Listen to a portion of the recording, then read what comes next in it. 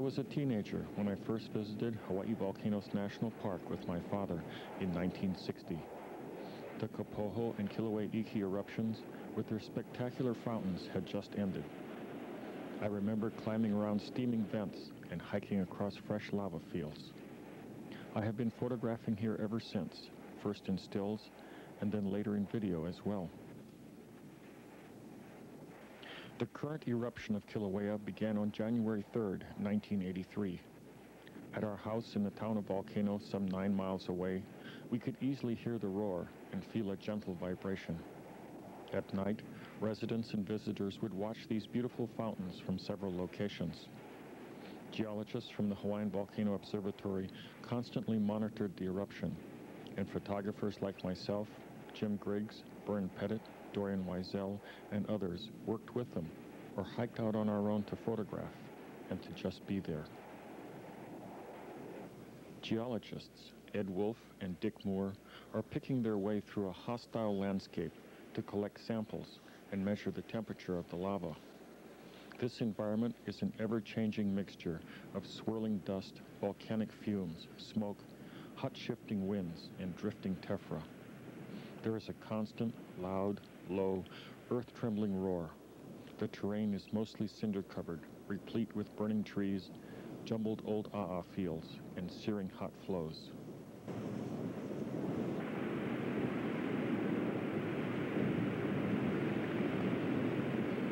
Whenever I get this close to high fountains, I become extremely aware of the slightest changes in wind, sound, ground tremor, and radiant heat. I feel a mixture of awe, exhilaration, and terror. A change in the shape of the vent opening or a shift in the wind could leave any of us in an anoxic environment or under a deadly shower of glowing tephra and molten spatter.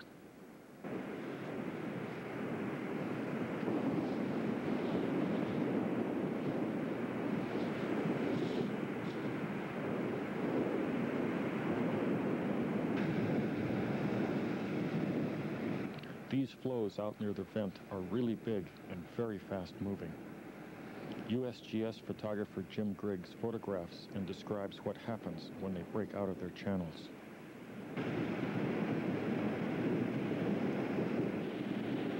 The flow coming from the tube has essentially stopped.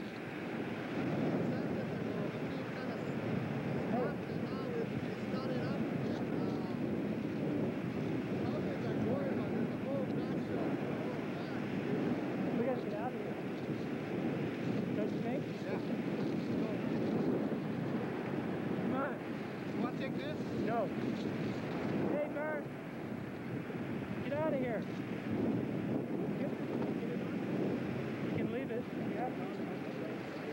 That's about 150 meters. We've moved back about 150 meters to the northeast of the position where we were with the time-lapse camera.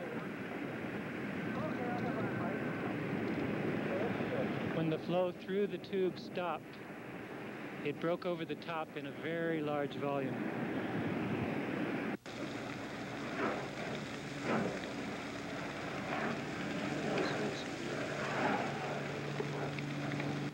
I believe that there is no experience comparable to being in a forest at night when an aa flow is coming through. We are in Royal Gardens subdivision on a fairly steep slope, and the flow is surging through a dense stand of tall ohia trees. The swiftly moving lava is covering trees even before they can burn. Steam escaping from their trunks adds a howl to the sounds of crackling flames, crashing branches, and rushing lava. The front of the flow is nearly 20 feet high, and incandescent blocks tumble down its face as it pushes forward.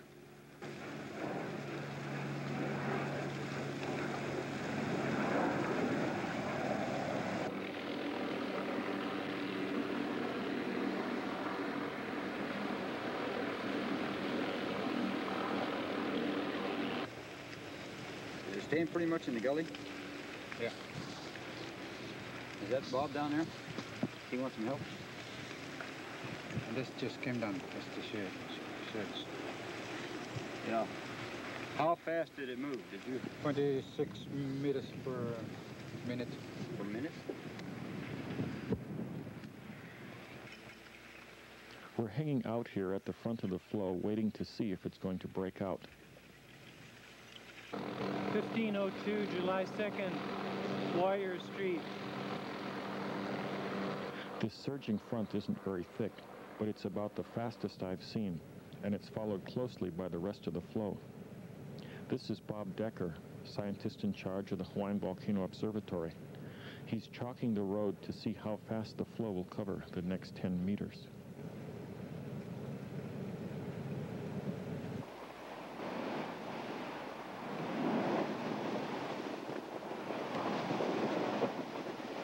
Early morning hours are my favorite here at Kupaeanaha Vent. The lava looks great, the wind is gentle, and the low-flying helicopters haven't arrived yet.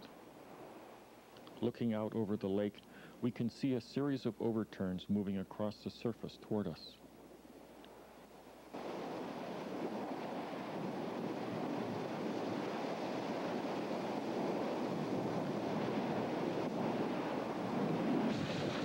We're quite lucky to get close footage like this without being hit by spatter thrown far beyond the rim.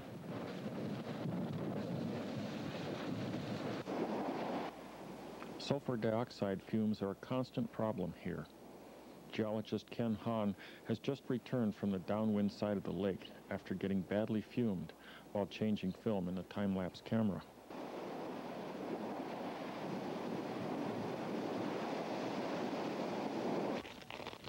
This is Shelly Pahoehoe, and it's a real nuisance here. As you can see, it's very brittle and hollow in the center. When walking in a line, you can never tell who is going to be the one to fall through. Sometimes the leader gets it, but other times half a dozen people can walk over an area before someone breaks through. I can't think of a worse surface to cross. Shelly Pahoehoe is formed when very gas-rich lava flows out freely from a vent. As it hardens, the gas collects in the center, creating the void. This is what it's like to walk over Shelly and film at the same time.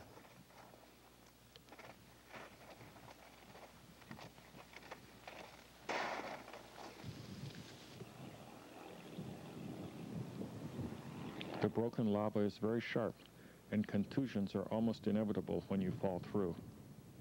The saying goes that around Kupaeanaha, you either wear gloves or bandages.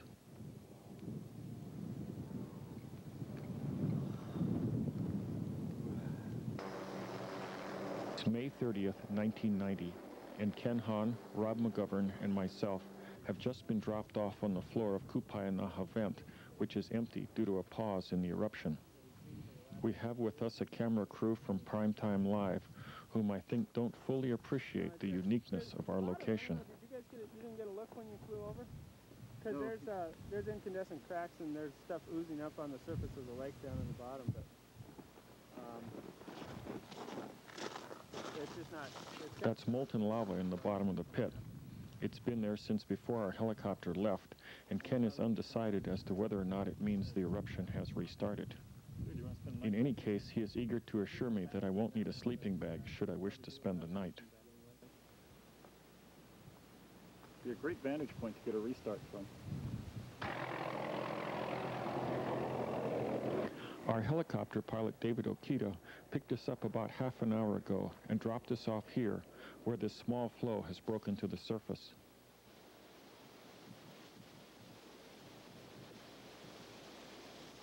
I really love the color and texture of these flows that appear when the eruption restarts.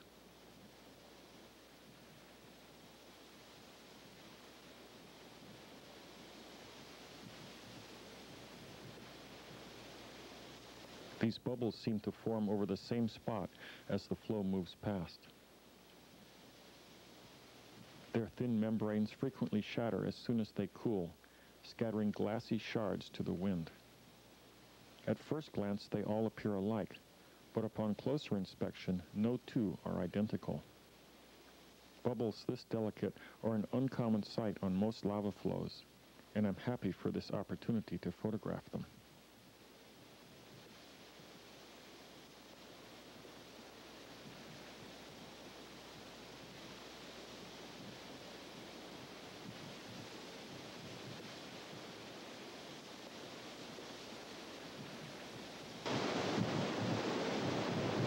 It is an incredibly hot afternoon. This is due in part to the fact that we are standing on a slowly moving flow in order to get a good shot of these accretionary lava balls as they come down the channel.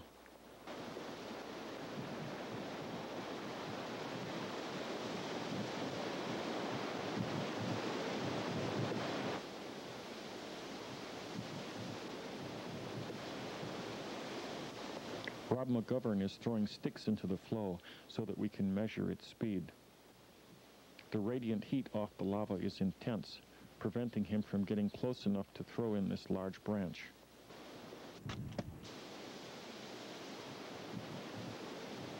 As the pieces travel down the channelway, they enter a tube of a known length. By timing them until they appear as flames at the far end, we have established that they are moving along at about 2.5 miles an hour.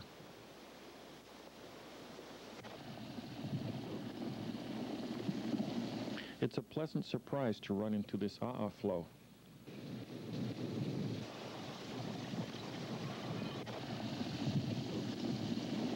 We're shooting this at full wide angle from about 20 feet.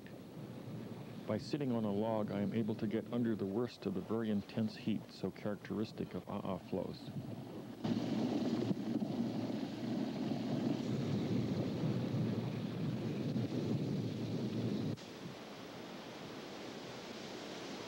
Notice how the sides of the flow solidify into a channel for the fluid center. This is a typical forest scene after a flow has passed close by.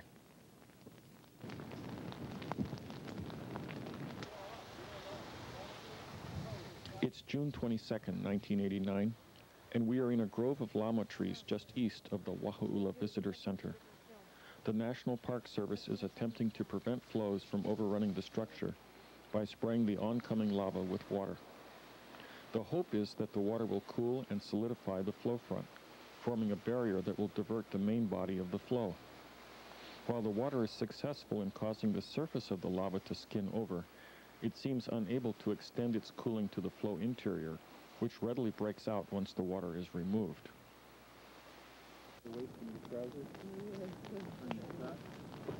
This fire crew is trying to fight a holding action along a 100-foot wide front.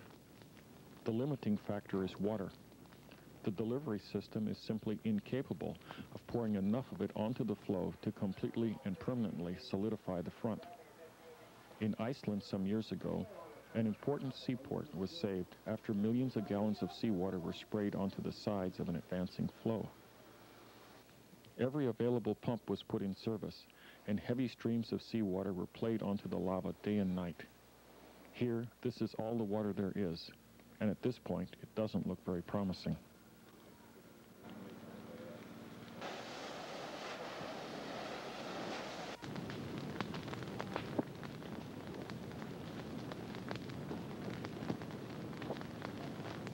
I think the park is looking at this more as an experiment than as a serious attempt to save the building.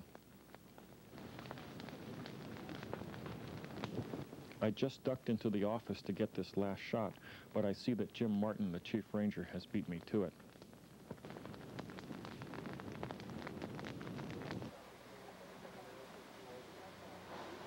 These fire crews are a real credit to the park in their dedication to their job, even in the face of an unrelenting onslaught of lava.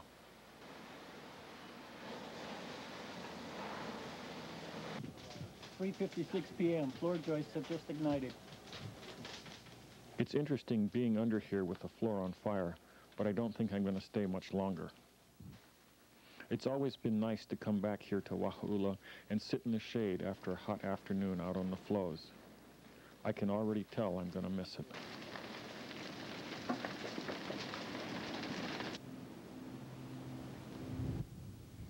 Maurice and Katia Kraft, the world's two foremost volcano photographers, have been pictured so often wearing silver suits that many people just expect all volcanologists to use them.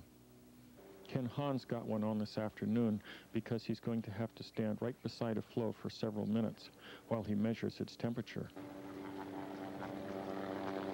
By and large, though, the suits are rarely used around here. I tried one out several years ago and found that I could walk through moderate spatter unscathed. The problems came when I got caught in a fume cloud because the face mask fogged up and the suit was too cumbersome to run in. We are doing an air photo run over Kalapana for the Volcano Observatory and county civil defense officials. This flow cut the highway yesterday and is headed right for several houses. Kalapana is a really beautiful, laid-back little town. It reminds me of what all Hawaii was like when I was a kid, before tourism became the lifeblood of the state. It would really be sad if it were overrun by lava. In the last month, lava flows have obliterated most of this subdivision on the western side of Kalapana. Just this morning, Civil Defense Director Harry Kim told me that it looked like a glacier of lava was moving through the town.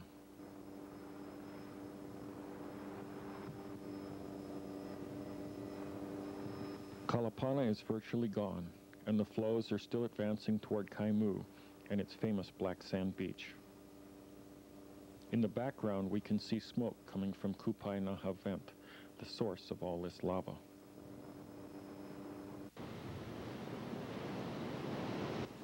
Lava has covered nearly everything out to the edge of Kaimu Bay, in places to a depth exceeding 20 feet.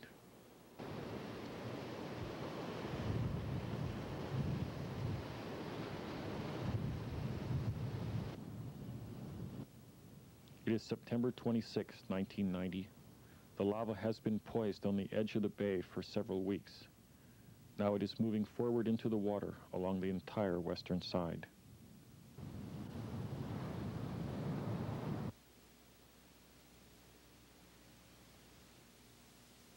Kalapana is gone, and now so too is Kaimu Bay, and with it the black sand beach and all those tall coconut trees. Gone too are all the people.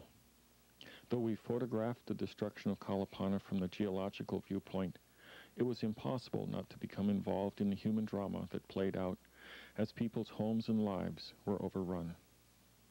How powerful we humans think we are until we are faced by the overwhelming forces of nature. It's February 18th, 1992, and this is a new outbreak on the west side of Pu'u'o'o Cone. We got here just a few minutes ago after a 4-hour hike. We are looking down on a line of small dome fountains that are slowly being drowned by flows from above. I got a call from geologist Jack Lockwood about 9 last night. He said that as he drove up to the park, he could see a bright glow out on the East Rift Zone. A few phone calls later, I was able to determine that a significant breakout, which is being called Episode 50, had occurred around dusk. By the time I tried to line up a helicopter, I couldn't find anyone who would fly before 8 a.m., and I wanted to be out here by dawn. Fortunately, I found 3 geologists who were willing to help carry equipment, and we began hiking from the Manu'ulu trailhead around 1 a.m. This is Dorian Wiesel. Over the years, he has added a lot of interest to my shots by being right in the hottest places. Here he's walking up the main tube. I took a look over there a few minutes ago, but found the heat to be absolutely unbelievable. What I really didn't like was feeling the ground actually pulse from the surging lava beneath my feet. Even out here, 20 feet away, I can feel a quiver. Dorian has a fire-retardant shirt wrapped around his head, because in places like this, any exposed skin can burn instantly. We are panning up along the main flow.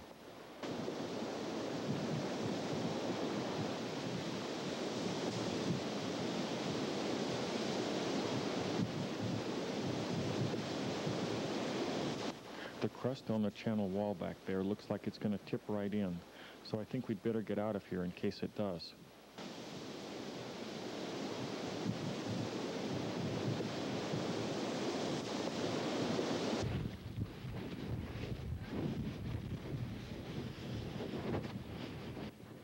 We've been hearing gassy noises coming from this area for quite a while. Looks like something's going to happen here pretty soon.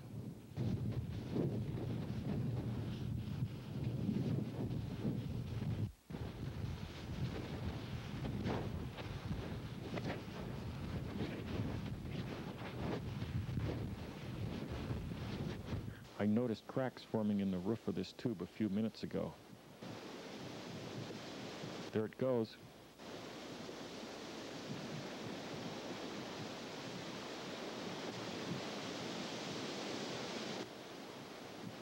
USGS geologists Maggie Mangan and Christina Helliker are going out to get a lava sample.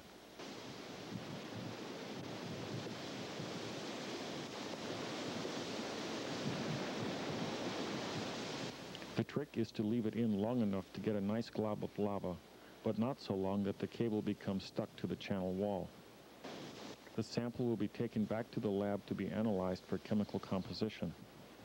By looking at the crystalline structure of the sample, scientists will also be able to determine the temperature of the lava when it was collected. They've picked up 2 good samples so far and are now going to try for a third.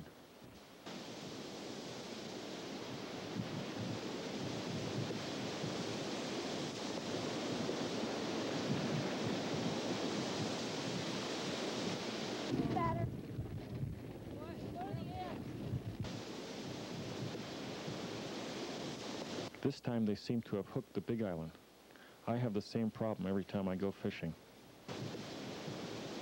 It's possible that they can free the cable by tugging at it from different directions.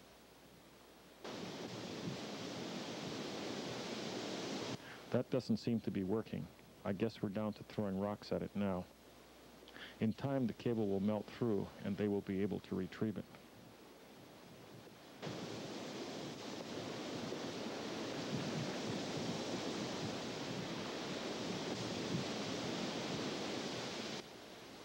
We are over on the west side of the flows now. The vent we were just standing beside is in the center of the picture, and the cinder cone towering above is Pu'u'o'o.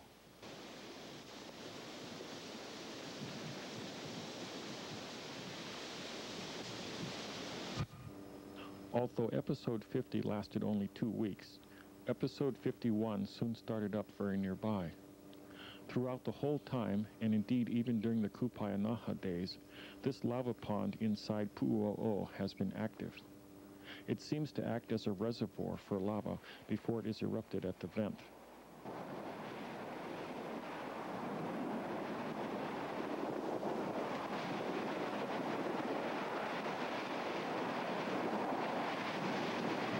The rim of the pond is frequently falling in, so standing out here is always a trip.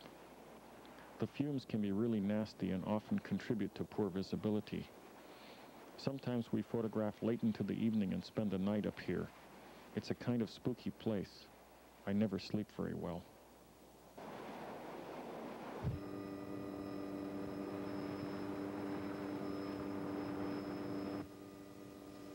This is the lava pond that the current vent drains into.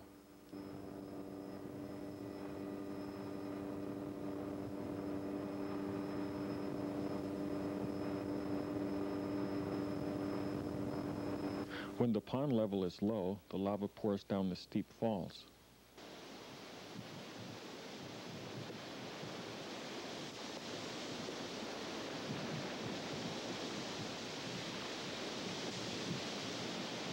That blowing material in the foreground is called Pele's hair.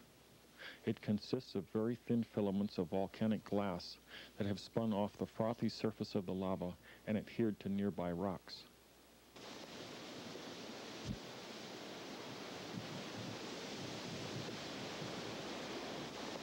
We've managed to work ourselves around to where we can see back into the tube. I'm crouched down so as to avoid the worst of the heat. It's so bad out at the very edge that by the time I get the tripod set up, I feel like I'm about to ignite. I think that if I hand-hold the camera, I may be able to shoot for 30 seconds or so before the heat becomes unbearable.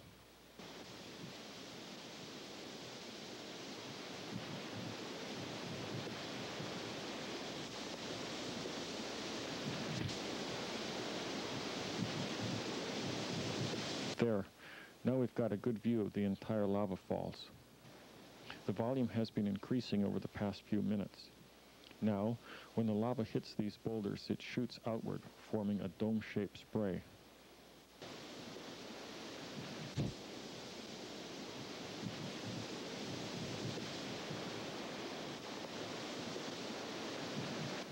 I'm throwing rocks in to measure the speed of the flow.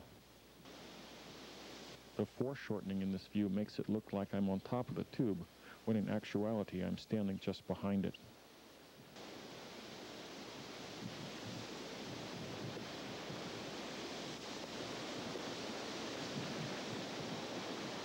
Never before have I had this view of lava draining from the pond into the mouth of a tube. I was out here yesterday and there was no lava visible at all, but I thought I'd take a chance this afternoon anyhow and see if the eruption would restart. Looks like it was a good call. You know what? I think that baby's going to break.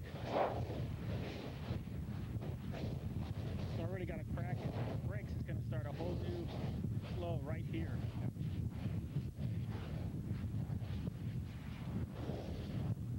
Here it goes.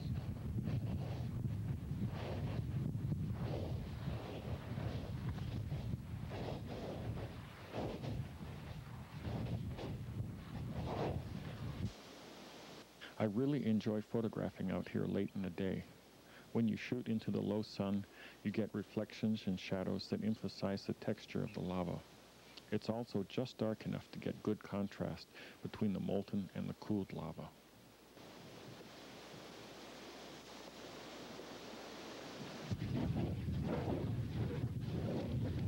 The vent to my right is very fumy, and the one in front is producing the deep, loud howling sound. I have to admit that it's very scary walking out here, but I'm really curious about the noise. The sound is produced by gas rushing out from holes in this mound, which looks surprisingly like a bear's head. Right beside it on the fumy vent is a goat's head with a glowing red eye.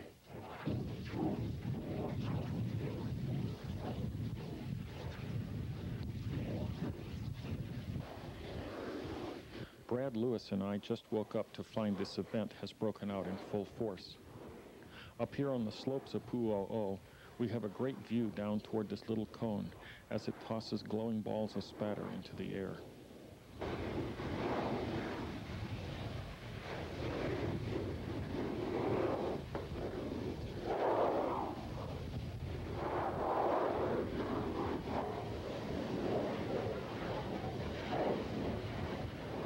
To the left of the cone, another vent has opened up. It is forming a levee in front. I'm very interested in this process, which is why we're down here dodging the spatter and trying to stay out of the yellow clouds of fume as they waft by. I'm working without a tripod because I have to be very mobile. As luck would have it, it seems that when I'm at full wide angle, the spatter falls right on the rim, and when I'm zoomed in tight, it flies out over my head.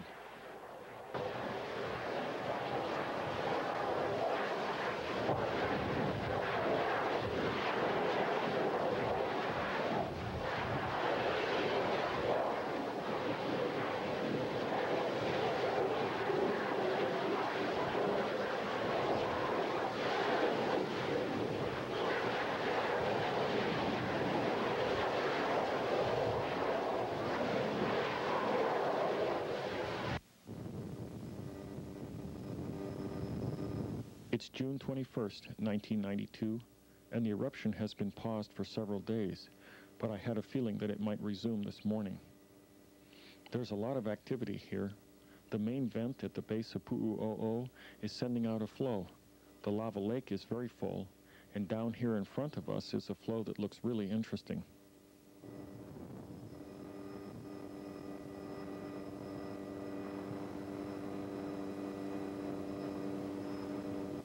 It appears that one of the tubes from the last event refilled and then ruptured right here, producing these low dome fountains.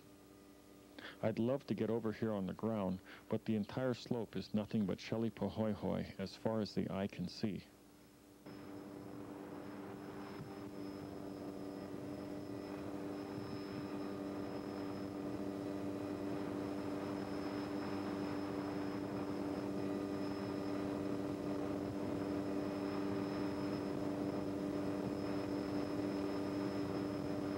It looks like the north side of this vent broke away. That's a good-sized flow gushing right out of the side.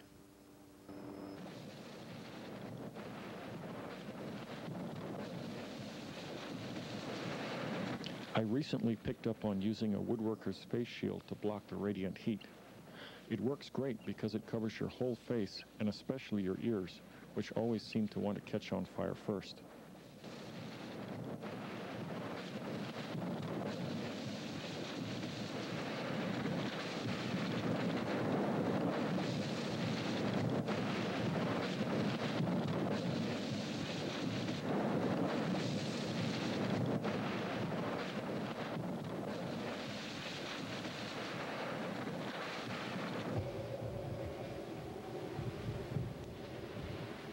This little channel overflow is forming Shelley Pahoehoe.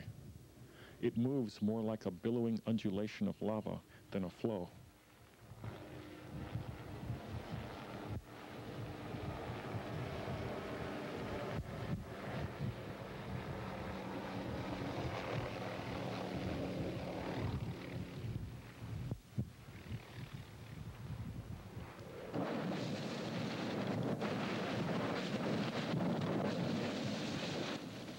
Marty Lockwood and I have been out here less than half an hour, in which time the lake has risen at least 8 feet. I think it's going to begin overflowing shortly.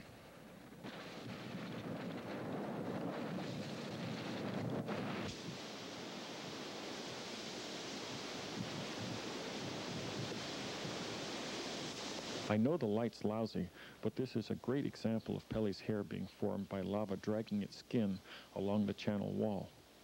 First the lava sticks, but then the flow pulls it away, stretching out these long, thin strands.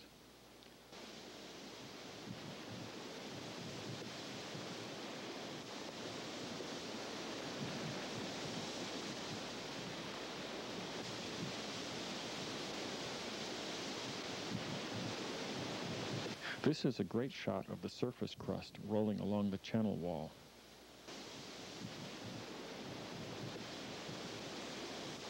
When lava overflows, it may form a long, narrow roll, which hardens to build up the channel. This entire surface is built from just such a repeating process. It's less than 2 inches thick, and though it is hard, it undulates from the pulse of the lava flowing beneath it.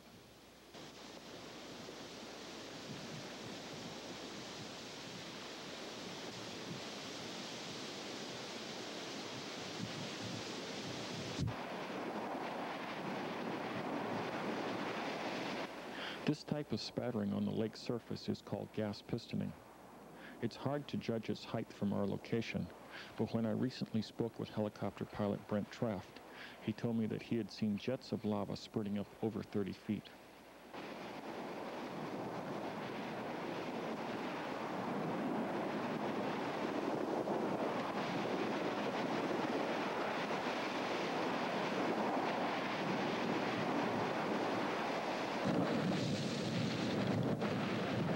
We're back up at the vent again. I think it's interesting to see that a dome-shaped chamber is slowly forming around it. Lava thrown out from the vent is also building up this levee.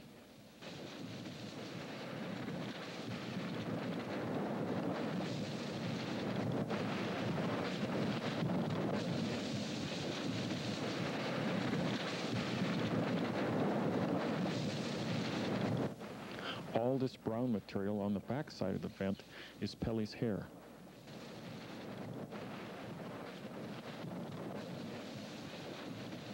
Like the Pelly's hair formed at high lava fountains, it is produced when globs and droplets of molten lava are pulled apart. Thin strands trail out behind the pieces, quickly cool, harden, and drift downwind.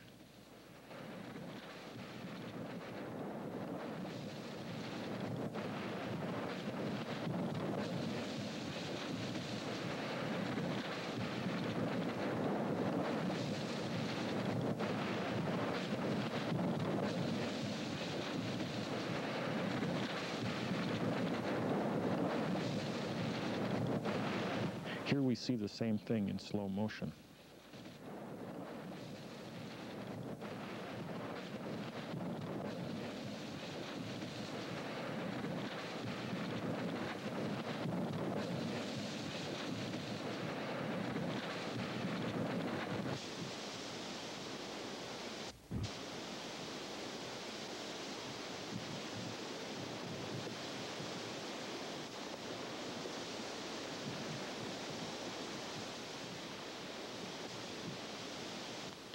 When we were standing on this surface a couple hours ago, we were on the lookout for overflows like this one. It's a little uncomfortable to see just how easily the surface breaks up under the weight of the new lava.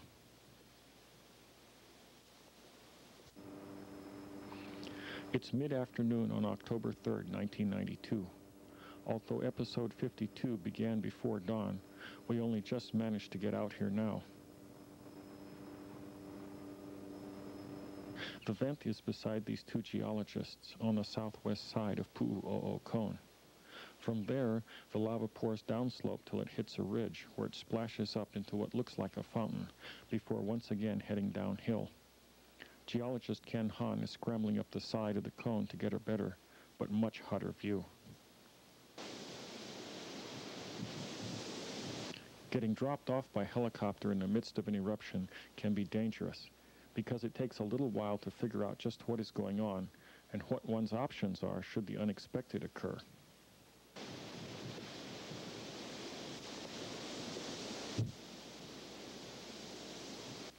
Here, a large chunk of channel wall has come adrift. It could have easily blocked the channel, causing a major overflow on our side.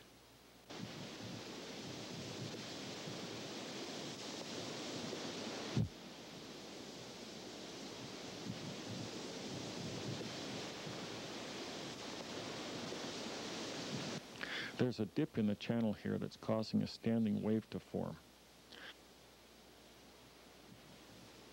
I find this phenomena fascinating. It looks to me like a commercial food processor extruding pumpkin pie filling.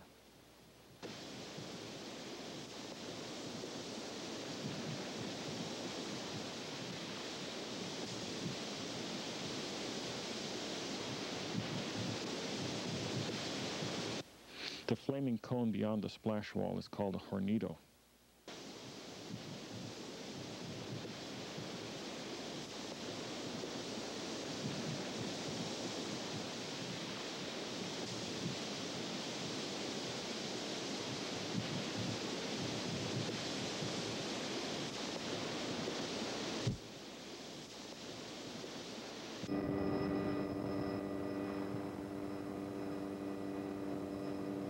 Some of the prettiest aerial footage is at night.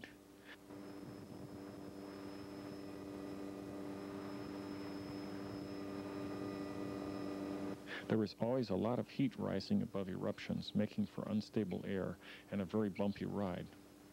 Although I take a lot of aerial footage, I end up using very little of it due to the excessive motion.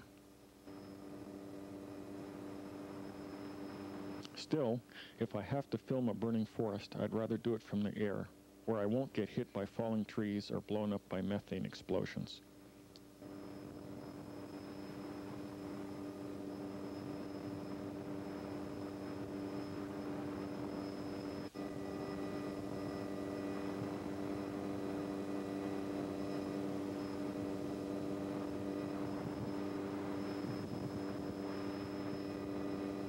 This flow is coming down a steep slope.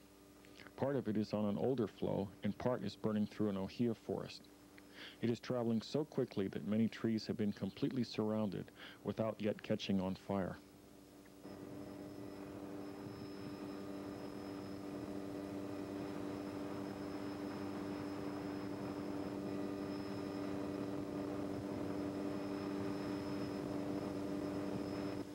The lava cuts corridors through the forest, laying waste to thousands of acres of Hawaiian rainforest. Clusters of trees become surrounded by lava and are called kipukas. All the trees die along the margins of the flows and eventually fall over, creating an obstacle course. It can be quite difficult to traverse this zone between the flows in the forest, especially when carrying a lot of equipment.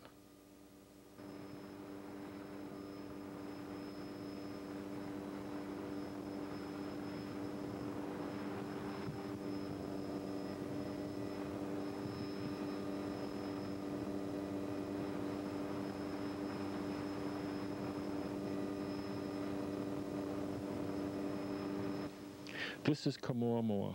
It is a beautiful green oasis with a newly formed black sand beach. Unfortunately, it lies right in the path of the advancing lava.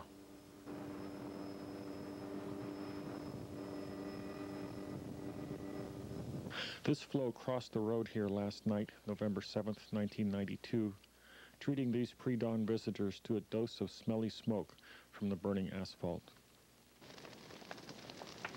The flows are moving with surprising speed, considering the flatness of the topography.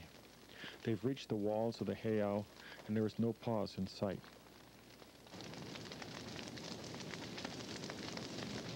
The wind is really strong here today, and it's driving wildfires through the bushes.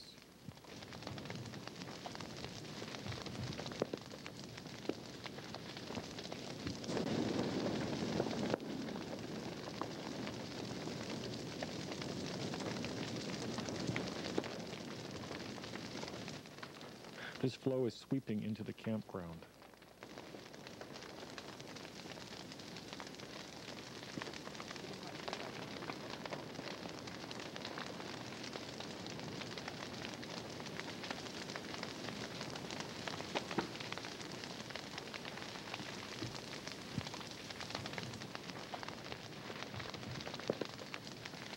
It has taken hardly any time at all to fill in this whole enclosure.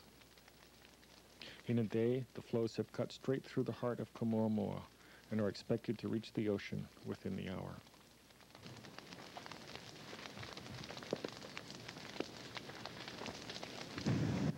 Within the past few days, the flows have covered most of Kamoamoa and advanced more than 100 yards seaward.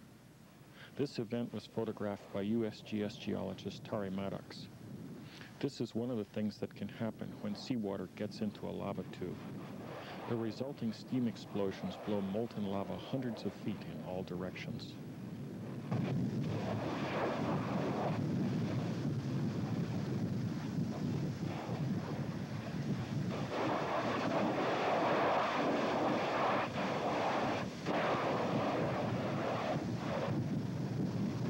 These bubbles are huge, on the order of 50 feet in diameter.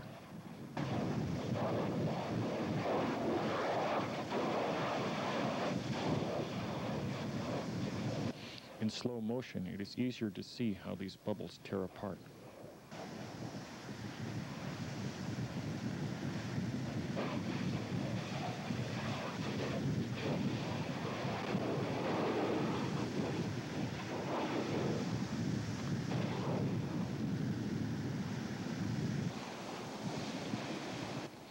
These bubbles are also formed by the interaction of lava and water.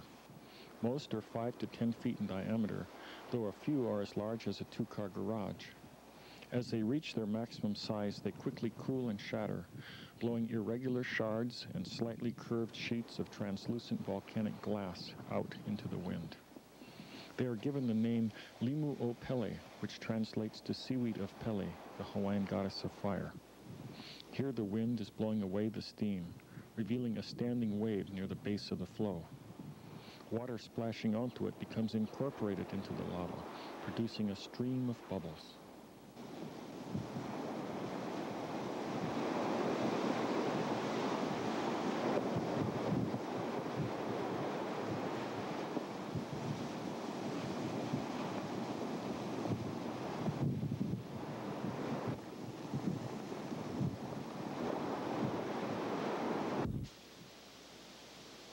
I have long been fascinated by the motion of lava flows on nearly level ground. They often surge forward and then abruptly stop when they overextend their lava supply. When they start again, the hardened crust is frequently rafted along on top of a cushion of liquid lava.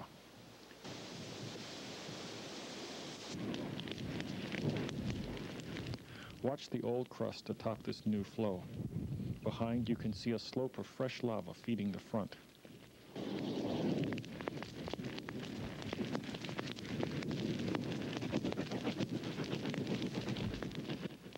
Here we have an unusual view of the fresh lava under the old crust as this sheet flow moves down the road toward us.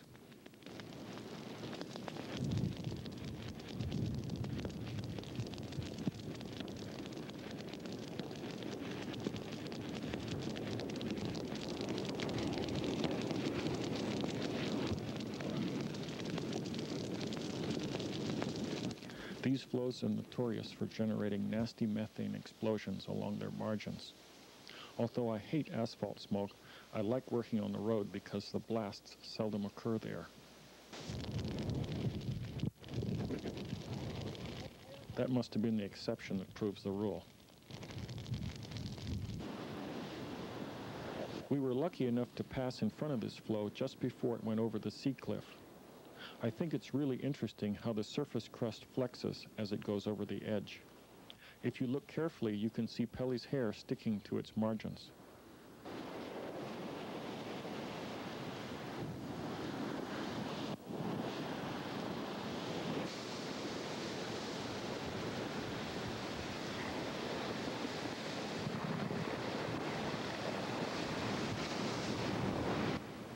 To me, this looks like some strange reptile skin as it slithers down the cliff.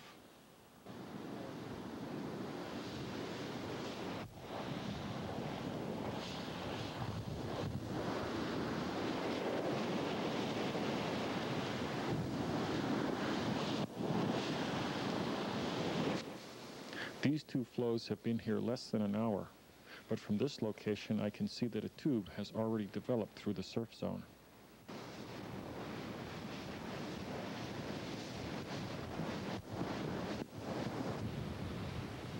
We are standing on a lava bench called a ledge by the Park Service. It is an intermediate stage in the development of new land. Above and to our right lies older ground. In front is a new shiny black Pahoehoe flow, and here on our left are some littoral cones, bisected when the front of the bench fell into the water yesterday. New land is already forming in front.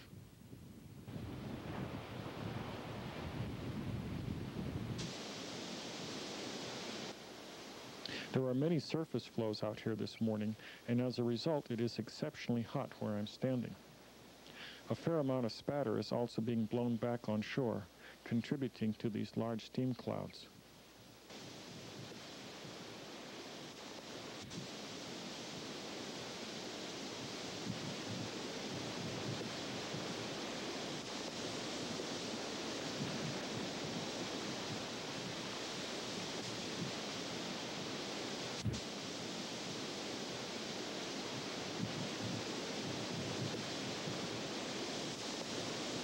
This is a good flow to sample from, because I can approach it from a side where I probably won't get splashed by a wave.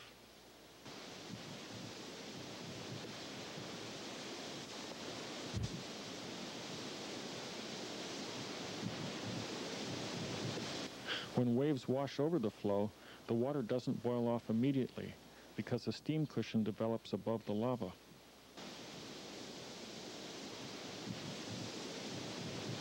Every time a wave comes in, it causes the lava to back up in the channel, often resulting in an overflow.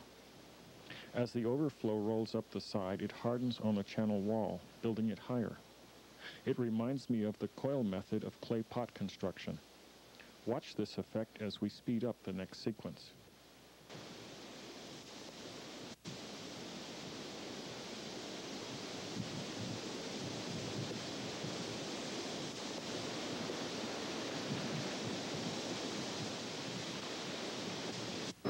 This is quite a sight.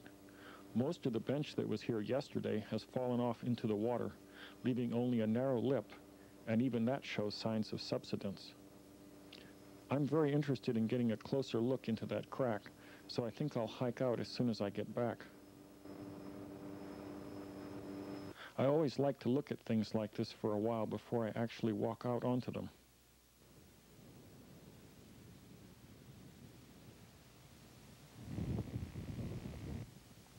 We're downwind of these severed lava tubes, and it's a lot hotter than I thought it was going to be. I don't think I'm going to hang out here very much longer. There was a bench out in front of this littoral cone, but it fell into the ocean a couple days ago. Now the main tube shoots a 2-foot diameter stream of lava straight out into the surf. Huge spatter explosions result from this violent interaction of lava and water. These explosions can begin without warning. Recently, one person was killed and several others very badly burned in separate incidents. Back in 1988, I was filming a normal-looking flow going into the water when everything simply blew up. The initial explosion blasted highly fluid spatter and hardened chunks of lava the size of washtubs, well over 100 feet into the air. Fortunately, all this material blew right over me, landing as much as 50 yards away. I got decked by a piece the size of a trash can lid from the much smaller second burst and managed to get up and run before any more arrived. The event lasted another 20 minutes and ended up covering a large area with rocks and spatter to a depth in places of several feet. I think that so far in 1994, this is the most spectacular event. It is appropriate that it is being filmed here by geologist Tari Maddox, because it is similar to what she photographed several years ago. This is what some of the smaller bubbles look like in slow motion.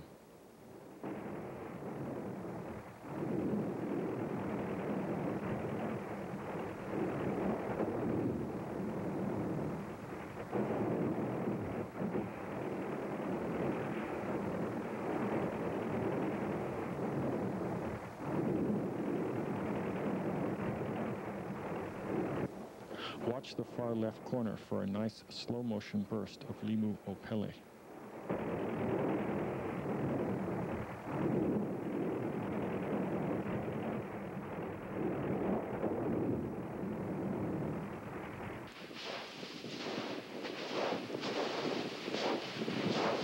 How high is that? This event began right at the water's edge and has now been going on for several hours. The mound of slowly cooling spatter in front is about 20 feet high, so the big spatter bursts must be nearly double that.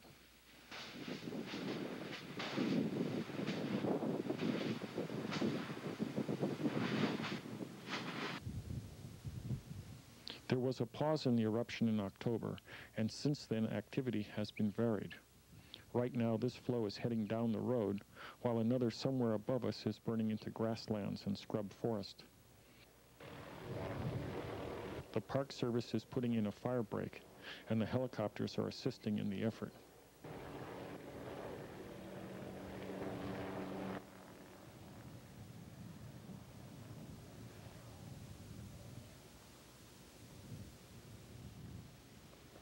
Park Ranger Ruth Levin is a familiar sight down here at the end of the road, where she briefs visitors on current conditions.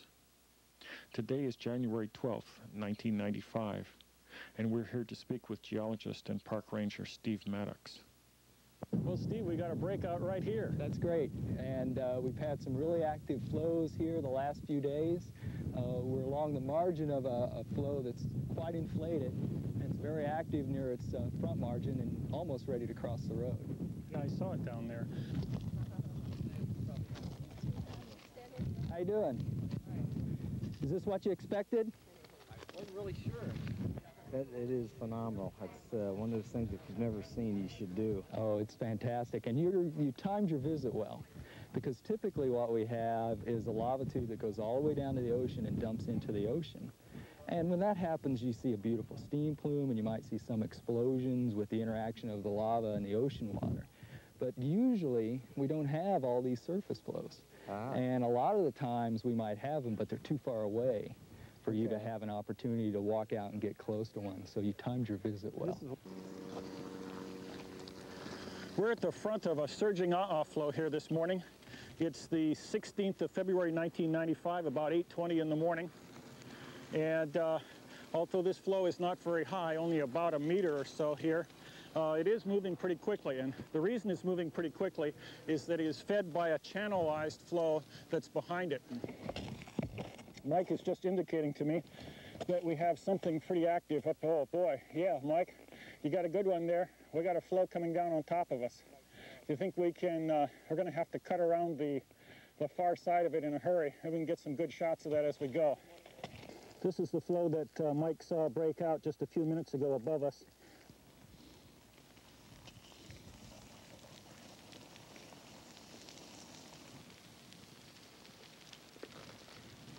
We'll cut around so we're in front,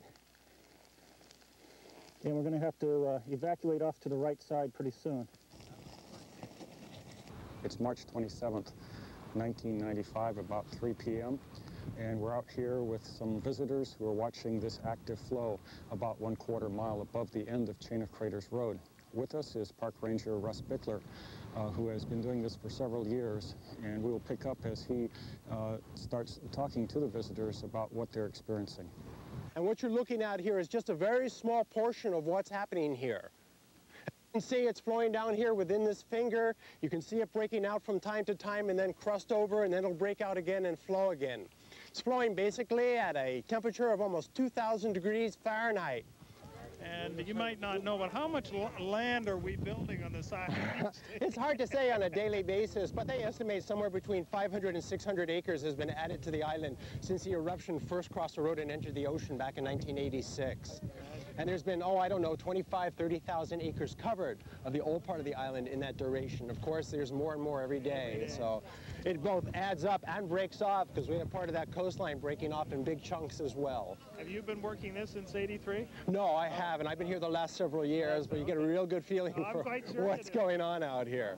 Yeah, so we just opened up this trail because we know this is what you want to see. And yeah, it's neat. If we have a place that's close enough and safe enough to bring you, we're going to bring you out to it. Look at it. There's that nice. This is very exciting for somebody who hasn't seen it. Oh, I know. There's not too many places on the planet you can see a red flowing rock and do it safely. It's June 14th, 1995, about 6:35 in the morning. And right here is one of several small but fairly active surface flows that we have out here this morning. In addition to this one, there's another flow over there about 50 feet away from us that went in the water about 45 minutes ago. This flow has only got about 20 feet or so to make it to the camera, and another 15 feet beyond that and it'll be in the water too. Maybe another hour or so it ought to be down there. In addition to these two, there are a number of surface flows further up on the slope there. We're in the most eastern part of the active flow field over here, in an area that has restricted entry due to the fact that it's very dangerous. The cliff, for one thing, along here has been falling off. Since I've been out here this morning, a piece about the size of a school bus fell in right behind me there. Terrific splash and no warning whatsoever. And the other active entries are further down the coast in the westerly direction, but they're so dangerous I'm not even going to go out close to them, because they've built out we call a lava bench, or the Park Service calls a lava ledge, and it's a very unstable area and very, very prone to falling in. And I wouldn't go out on one myself unless I had an awfully good reason to do so. And I haven't seen any reason like that in quite a while.